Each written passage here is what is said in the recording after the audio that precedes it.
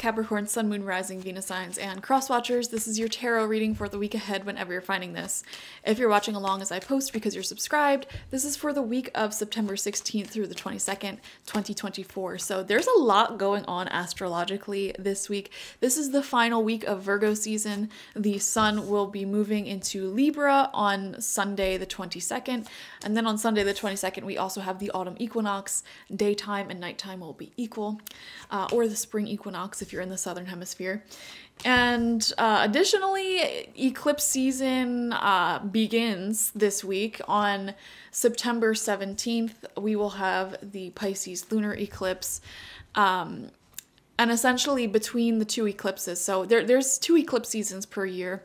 Every 6 months we have an eclipse season, a lunar and solar eclipse. So we're beginning the second eclipse season of 2024 with Pisces, and then a solar eclipse in Libra on October 2nd. So in between those two dates, it's going to be a time of intense changes in most of our lives. A lot of drama tends to happen during eclipse seasons. Life seems to be a little bit more intense during these eclipse seasons. So pay attention to that. We have Mars in Cancer, which is your opposite sign. So your energy, depending on how that works with your individual chart, may feel a little bit more passive. There's just so much going on. Pluto is doing its final rounds in Capricorn. We talked about that in a previous reading.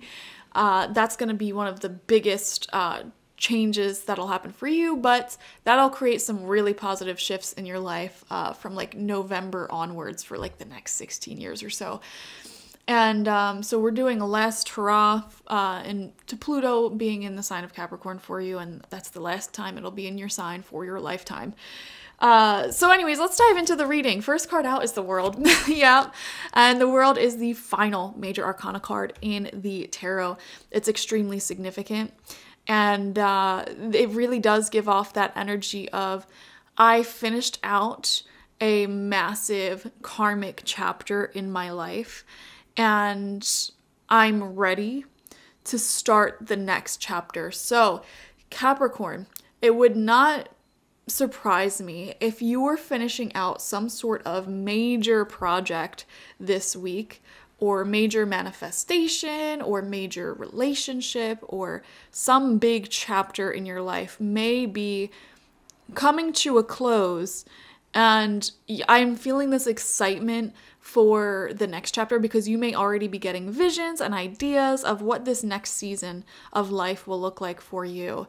It feels like you're saying goodbye during this time to a lot of restrictive people, ways of thinking, and like self-pressure especially may be coming to a close. It's like dramas from the past, narcissism from the past. You've already said farewell to that. But energetically, when we say goodbye to someone, when we cut karmic ties or finish out these chapters, there's like a shadow period afterwards where you might not be in contact with someone anymore. You may not be engaging in some sort of chapter of your life anymore, but the energies are settling back down. And I feel like this week is that final week where energies are settling back down, and you're getting a full vision of what's to come next in your life, and you may actually get started. Let's see what else comes out. We have the Star in reverse. Okay. Confidence may be taking a little bit of a hit this week, so pay attention to that. Like I said, Mars is in Cancer, your opposite sign. Mars does not do well in Cancer. I know this firsthand because my Mars is in Cancer. This can create like your personal energy levels, feelings of confidence, feelings of vigor may be a little bit low. You might not be feeling as confident in like your ability to be successful, or even like in your body, your appearance. You just might not be feeling exceptionally beautiful. So that's one area of life, if I were a Capricorn, I would try focusing on this week, trying to make yourself feel beautiful, feel good, and just put a conscious effort towards feeling confident in your abilities.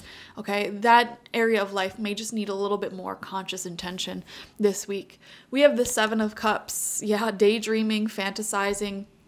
Seven of Cups isn't necessarily a bad card.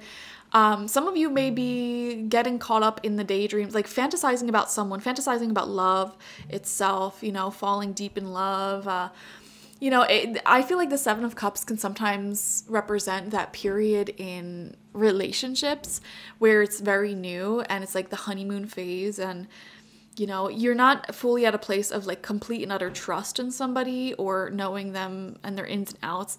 The mysterious side of them still prevails, and you may find yourself in a state of limerence, fantasizing about what life could be like with them, whether you're talking to them or not, So there is this sort of fantasy romance element of this week ahead. And, this can project itself into your life in so many different ways, depending on who you are. For some people, you may be in a new relationship, in a new connection, heavily thinking about somebody, daydreaming about them and what your life may be. For others of you, you may have a really heavy crush on someone. And for others of you, maybe it's just that you're really into like fantasy and romance novels or movies right now. This energy can come through in so many different ways. It's very dreamy though. Very romantic, very like in your feelings, but it's like the opposite of logic. It's very emotional and daydreamy, fantasy oriented. And I wouldn't be that shocked if you guys were engaging in like fantasy things this week. It is Ren Fair season, so that may be an example of this. Or even like just watching fantasy sci-fi movies, books, things like that. Or, getting lost in your own creative processes. Second row of cards out, we have the Five of Swords in reverse right underneath that World card. So this actually confirms what I was just saying, where it's like you could have already walked away from some toxic individuals or things from your past that weren't for you. And as mentioned, there is a shadow period after you walk away. So you might not have necessarily been feeling so attached to someone or something from your past anymore. Like, let's just say earlier in 2024, you had to cut someone out of your life, or you went through a breakup, or you just took time to be single, focus on yourself, whatever. Even though you were technically like quote unquote over something or someone, that shadow period after the energetic tie was severed was still in play. And I really feel like what this eclipse season is going to bring for you is like all of the energetic dust from that is going to completely settle this week, bringing you back to a place where you're ready. You are ready for something or someone new to come in. And depending on the type of loss or ending or cutting of cord that you experienced, it depends on how long that shadow period was for you. Like if you were just cutting off like an old situationship that was, on and off, like you talked for a few months, your shadow period may have been a little bit shorter. If you, divorced somebody you were like married to for like 40 years, your shadow period may have been a lot longer, So it's different for all Capricorns. It feels like you were in this place of letting all this energy settle. And this may have been a process that you were not overly consciously aware of, like only semi-consciously aware of, that you were, allowing things to settle a little bit. We have the Magician. Yeah, this is confirmation for me of like new energies opening up, new portals opening up for you. You're just about ready for a brand new chapter. And that new chapter is starting to shape up this week. Like you're starting to get images in your mind, visions in your mind of like what's to come. And it feels like there's new energies in your life that is sort of like formulating. And these could be new relationships. These could be new friendships, new creative ideas you have in mind for yourself, new projects that you want to work on, things like that. It feels very new though, new manifestations, not tied or tethered to a long, complicated history. And then final card out is the Emperor. Yeah, putting those ideas into practice, incorporating it into your daily routine in some way, shape, or form, and, getting grounded in how this is going to show up in your physical life. That's what this week really feels like. So stunning, significant week for you for sure. 6 cards out, 4 of them are major arcana cards, not to mention the astrological significance of this week ahead. It's just very powerful. And the sun is finishing its journey through a fellow earth sign. So this week will be powerful for you because, you know, whenever the sun is in another earth sign, it's very harmonious for you as a Capricorn. So yeah, I feel like you may be getting some gifts from the universe because of this. It's like, especially with the World card coming out, it's like, thank you for, you know, being a part of this earthly season. Here's my parting gift. So Virgo may be gifting you. Virgo energy may be gifting you some interesting new things in your life.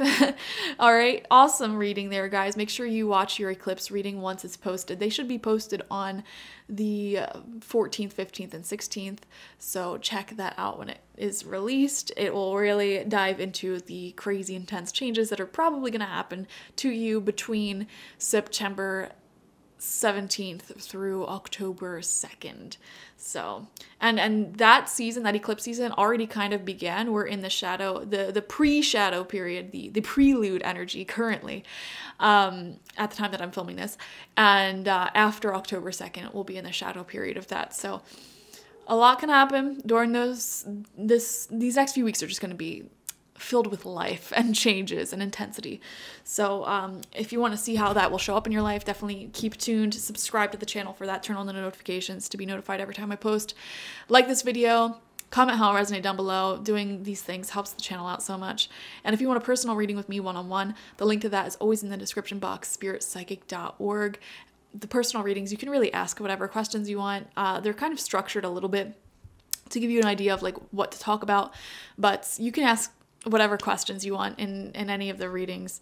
So check that out. I also offer life coaching, shamanic life coaching sessions, and they're essentially hour-long readings where every week you send me your questions. I will do an hour-long reading for you and send it to you 7 days later. And in between, you have access to daily email correspondence with me.